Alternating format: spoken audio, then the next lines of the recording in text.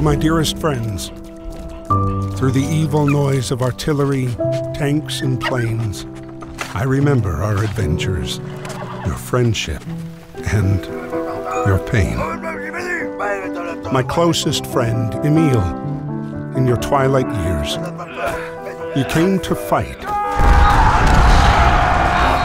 not for glory, but to mend your daughter's tears. Lucky Freddy, you were always fearless and with intent.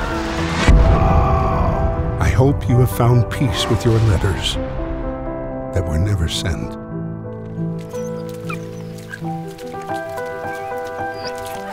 Anna, my bravest of warriors across the Western Front, saving the mountain of wounded without firing a shot. And Carl, if only I could light your way home through the fields of war, through treacherous nights, to be with your family once more.